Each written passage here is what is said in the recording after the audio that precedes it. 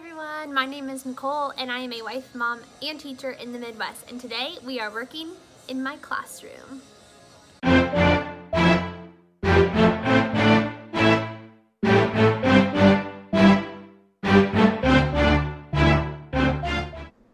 Alright, so after being out of my classroom for a couple weeks, this is what I came back to. The custodians had pushed all of the desks and stools and everything out of the way so that the room could be painted and the carpet got cleaned. So I kind of have a blank slate to start with since I moved classrooms this year. So here is my starting point.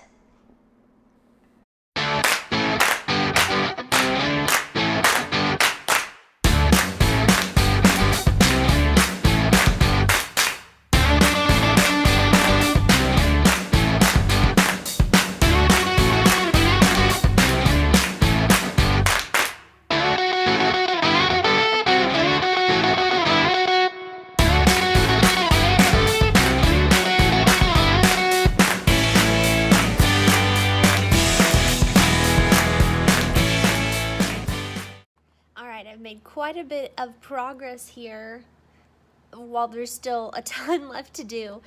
Just a backstory is that I actually had to move classrooms this year. So I normally wouldn't have to do this much work, but I moved into a totally different room. So I had to take everything off the walls and the bulletins and everything. So let me show you what I have for my desk setup. With COVID restrictions relaxing here where I live, I am just so excited to get the kids back into groups so they can collaborate again. So these are the kids' cubbies. So they each get like a hook and a cubby. And last year I had enough room. My cubbies were set up a little differently and my cubby bin fit right in perfectly. And now it's kind of like, I'm afraid if they put anything in the front that it'll just fall out. So I'm trying to decide if I'm gonna leave them sideways or what I'm gonna do, because this isn't a ton of room for stuff.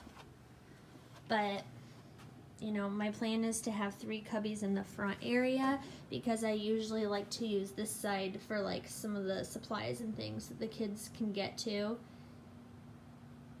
My back cubby is always my brain break station, or a calm down corner, or whatever you'd like to call it, but kind of a place for the kids to go if, you know, it's just too much in the classroom for them, or they need some quiet time, they need to calm down, whatever it may be.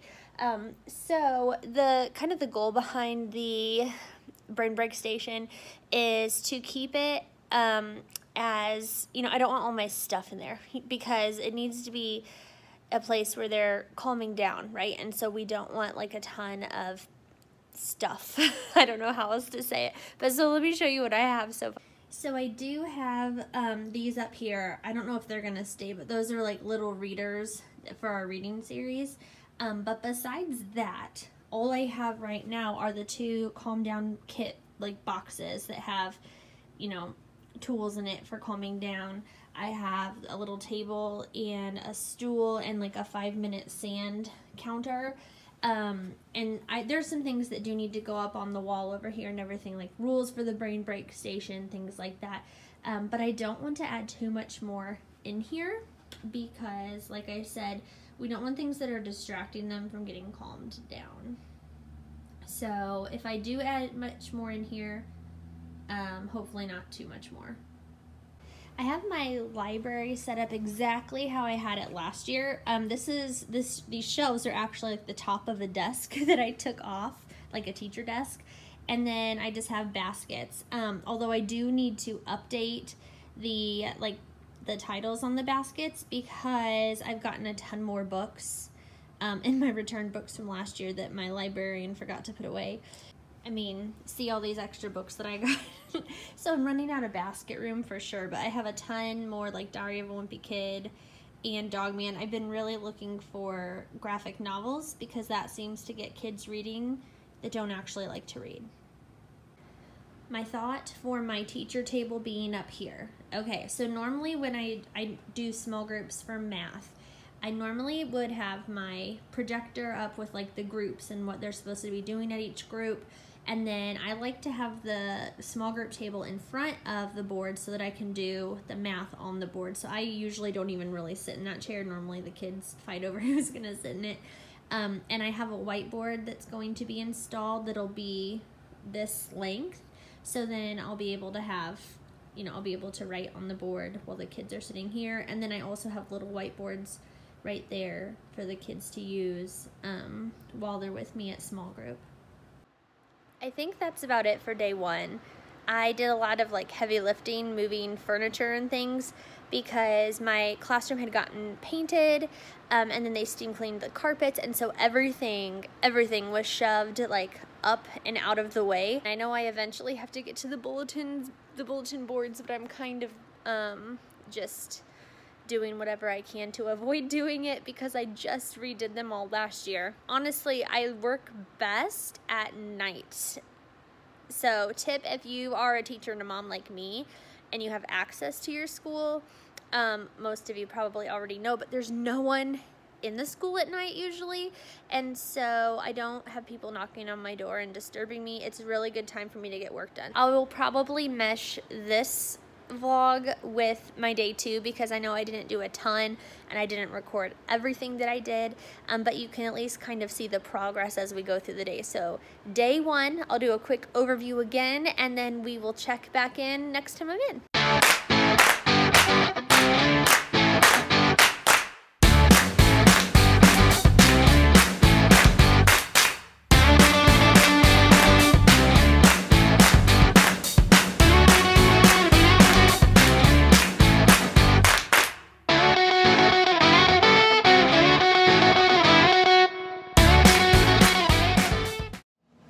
Hello everyone, I am back here for day two. This is still in my first classroom setup video, but this is my second day in my classroom. And I had already shown you the progress from the first day, so I'm just gonna go ahead and show you this board back here. I went ahead and I cleared off this area back here. I didn't put any of it away, I just moved it so that I can get this bulletin board put together, and that's kind of my plan for tonight. It is already after 9 o'clock and I just got here, but like I said a little bit ago, I like to come in at night when my kids are at home sleeping, my husband's home with them, and I just get some uninterrupted work time. So that's what I'm gonna do tonight. So I'm gonna let you guys watch me struggle. I'm sure it'll be a struggle putting up this bulletin, but yeah, here we go.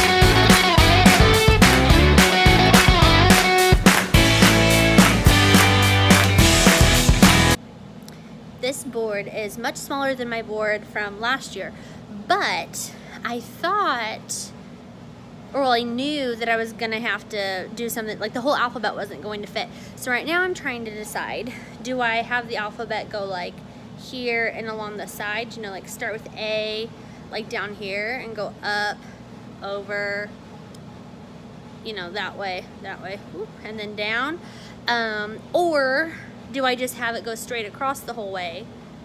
I don't know. Straight across it is.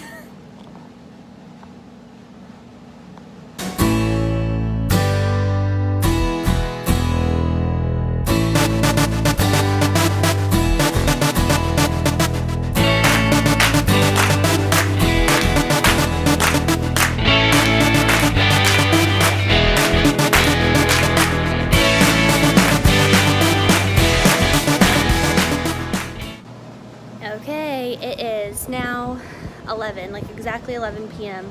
So I'm done. I need to get home and get to bed. Let me go ahead and show you what I got done today. Okay, so I've got my math alphabet up, and this is my math board. Now this is pretty much it, I think, because anything else I put on it is going to be things, anchor charts and things that we make together or that go along with a specific unit. This is kind of the stuff I just like to have on all the time. So yeah, I'm really happy that that got done. And I was like feeling good about my progress, so I went ahead and put my border up here as well. So yay, you know, it's kind of the tedious stuff, so I'm glad that I've got it done. One less thing to worry about. So that is it for days 1 and 2 in my classroom setup. Be sure to give this video a thumbs up if you enjoyed it, and subscribe so that you can keep watching the progress of my classroom. Thanks, you guys. See you next time.